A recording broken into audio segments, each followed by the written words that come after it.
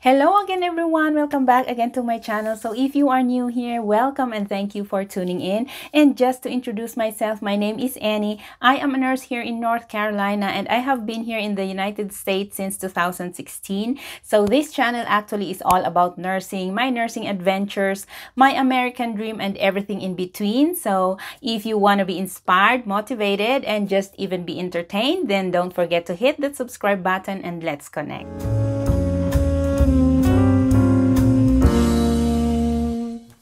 So today's video is actually the second episode of the series I have started, the most common medical surgical cases that we admit on the floor. But again, just a disclaimer, what I will be sharing with you on this series are just the common cases that we admit on our own medical surgical floor. It doesn't mean that all med-surg unit admits the same, because in other hospitals, there are actually subspecialty units like cardiac units, nephro units that basically admits cardiac cases like chest pain, congestive heart failure, and the nephro units which admits basically renal cases like acute kidney failure or those patients with hemodialysis, which basically in our hospital are admitted on the medical surgical floor. Okay, by the way, I repeat, on this series of videos, I won't be going over into perfect details about the disease processes of these cases. It's just like I will just be taking our own admissions, presenting problems, tests done, plans, treatments, assessments, recommendations, and those sorts of things, and I will be sharing with you. So basically, we'll be sharing with you what we do on our med-surg floor on this patient population, and perhaps just some nursing interventions that we can do to these patients and any other significant details that I can share you with. So today I will be sharing with you about our chest pain admissions. And I think these patient populations are one of the most common admissions actually that we get on our med-surg floor. Perhaps 4 or 5 patients with chest pain are admitted every day. And I don't know, but it's like it's kind of most especially at night shift. We get these admissions, 4 or 5 or even more. Okay, so usually these patients presents to the emergency room with, of course, complaints of chest pain. Either they have been experiencing the chest pain for a few days or just the day when they presented to the emergency room. And sometimes these patients also presents to the emergency room with chest pain that radiates to either side of the arm or either on the neck or the jaw or whichever it radiates. And sometimes their pain are associated with some of the signs and symptoms like nausea and vomiting, headache, and any other, presenting symptoms that they have. And most of these patients who comes with chest pain reports that there are no alleviating or aggravating factors they have on their chest pain. And of course, in emergency department, they will be doing the lab tests, EKGs, cardiac enzymes and all. And as expected, most often than not, these cardiac enzymes are elevated, especially the troponin. So in short, they will be admitted on the medical surgical unit for further treatments and management, isn't it?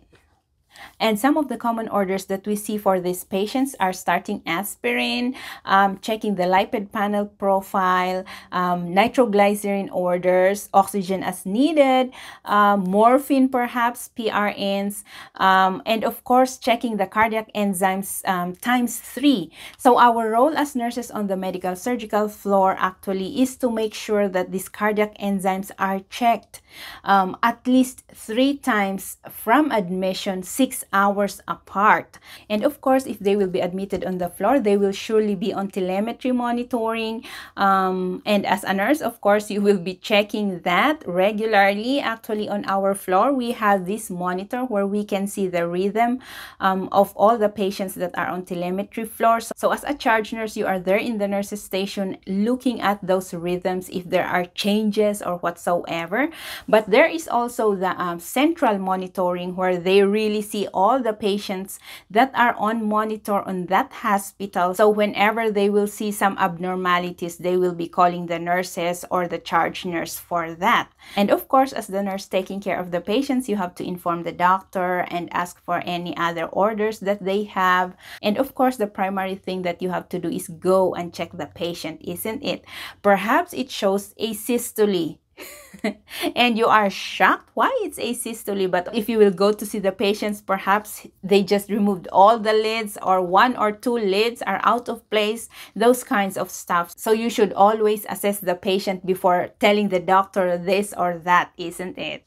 And of course, as part of the chest pain protocol, we have to have DVT prophylaxis, which usually are SCDs, or sometimes the doctor will order Lovenox or some form of anticoagulation. And for stress prophylaxis, they will be ordering some form of antacid like Protonix or Pepcid or whatsoever. And for decubital ulcer prevention, they will be encouraged to ambulate with assistance unless otherwise contraindicated.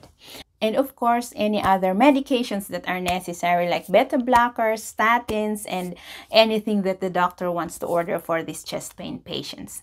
And of course, not to forget, the admitting nurse has to make sure that the patient's home medications are reconciled, because sometimes in ED, even if they will be taking down the patient's home medication, sometimes it's not complete.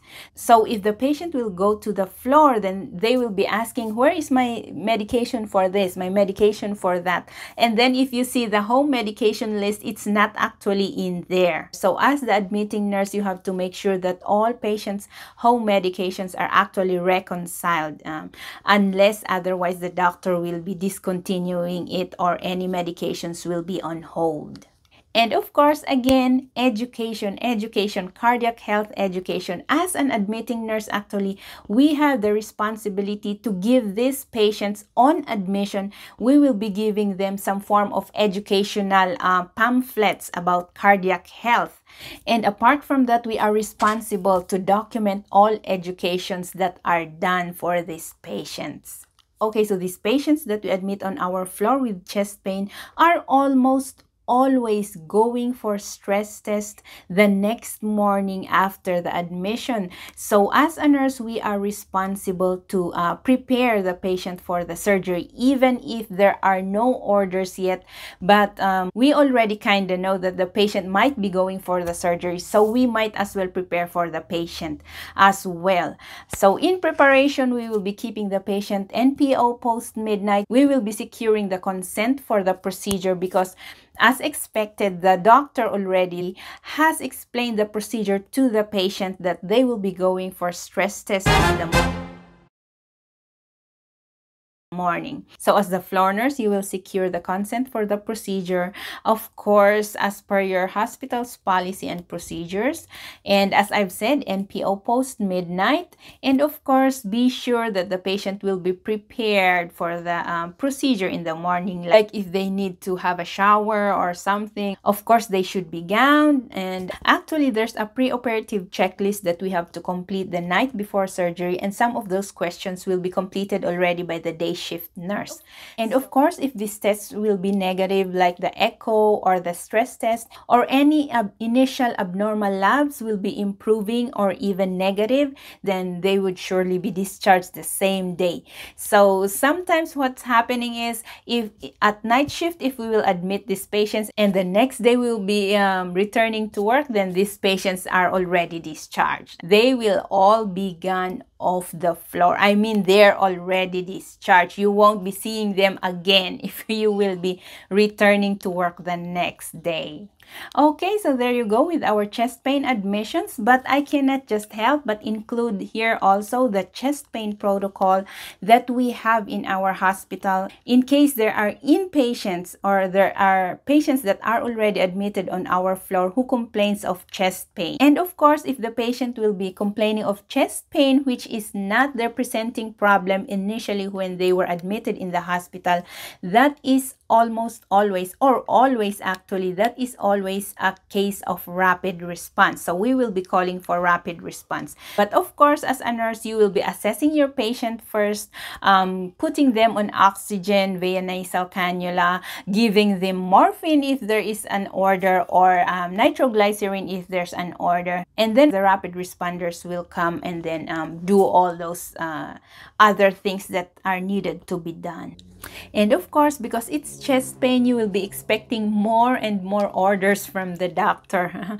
But basically, yes, they are a rapid response case. And of course, either they will stay on the floor or they will be transferred to ICU or step down for further management. So there you go with our chest pain admission. And I just would like also to ask those who are also working in med-surg unit, do we also have the same procedures or protocols for chest pain admission or chest pain complaints? I also would love to. Oh my gosh. My son is there in the door. Lord. Oh my God. Okay, so there you go with our chest pain admissions. And I also would just like to ask those who are working on... Oh my God, she's already knocking the door. Oh my God.